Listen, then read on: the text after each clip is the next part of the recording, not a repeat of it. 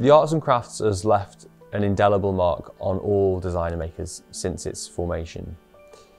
The idea of venerating the craftsman and venerating these craft skills is intrinsic to the designer maker's process.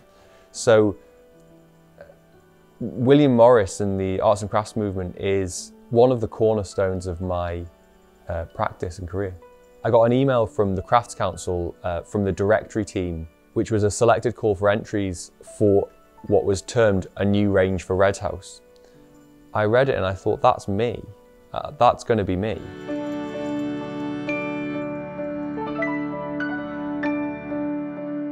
Red House is the only house commissioned, created and lived in by William Morris, who is the founder of the arts and crafts movement. Every single thing in the house was hand designed by him and his group of friends. And really, we took a step back and actually looked at it. And that's when we approached the Crafts Council and said, we think that what we need to do and what Morris would do is to look at what would be a contemporary response to a range, something that's going to be handcrafted and very much in the spirit of what Morris and his friends were doing. The piece that I'm making for Red House is called Tending the Flame, and its function is to sit in the cafe and be used to display cakes and other items that are going to be available for people to buy.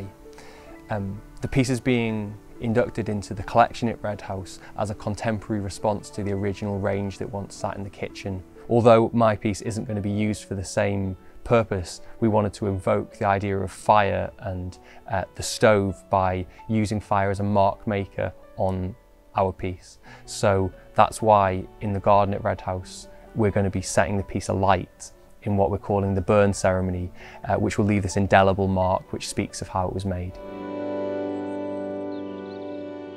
Having sort of taken my initial measurements and photos and information, precedents and things like that from Red House, I came back up north and I started organising the information I had. But truthfully, having done that, I was a little bit stuck. It wasn't coalescing around a sort of a physical idea. And that's when I showed the information to my brother. Having taken him through all of these different aspects, I got to the bit about, I had this idea of maybe charring the surface or burning it in some way.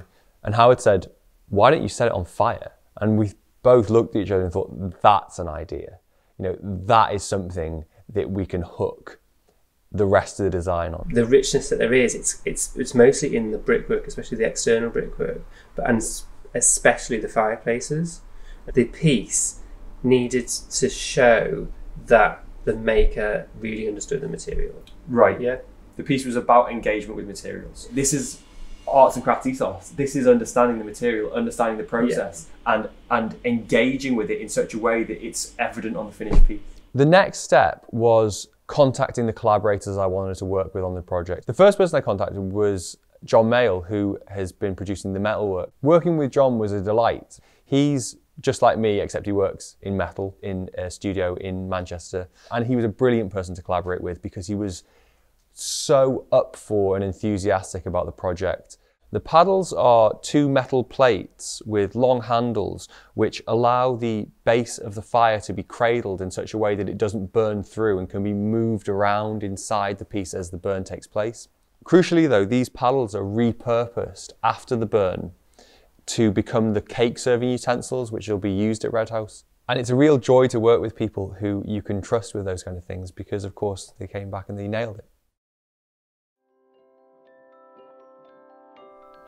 The make started with constructing the triangulated legs. The box shelf became a form that was added to the top of the burn funnel. Those were the easy bits because the next bit was making the burn funnel, which is a really difficult shape to make. Every corner is dovetailed and then all of these slats are mounted on a set of 4 braces which are then connected to the underside of the box section.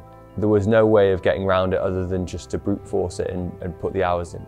But the reason that those slats exist is because they're specifically cut so they take the flame. And this gave the piece a sort of recognizable aesthetic which we could then translate into all the other parts like the urn that sits in the base. Seeing any piece completed in the studio is always a joy. And the Red House piece was no exception to this. In fact, it was even more so because It doesn't have a typology. It's not a chair or a table. There's no reference point to it. In that way, it's more of a sculpture. Getting it there and on site and lifted into position in the back garden at Red House was wonderful.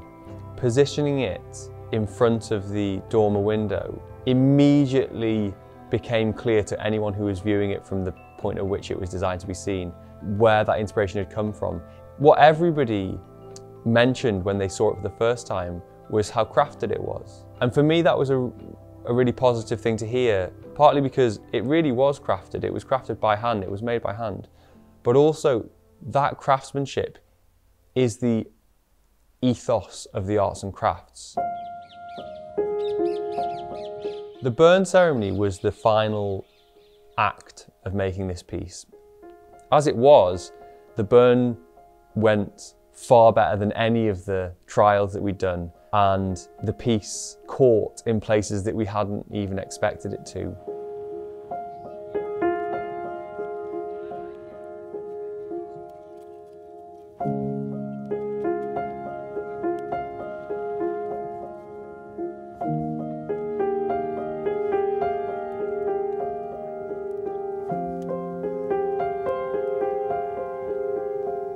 Seeing the piece in place at Red House in the kitchen was the culmination of 6 months' work. And for me, that's the best part of any project, seeing it in the context in which it was designed to live in. And I was asked actually a couple of times on the evening by volunteers at Red House, what did I think that Morris would make of the idea of burning the piece? Was this something he did? I don't care particularly if he would have liked the aesthetic. I think he would have championed the means by which it was created.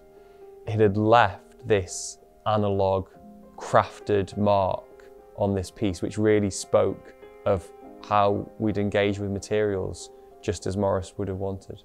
There is an element of every architect or person who's trained as an architect, as I have, which is the desire to leave a legacy. And I feel particularly proud to have left a part of my legacy at a place that I felt was so intrinsic to my own education in design.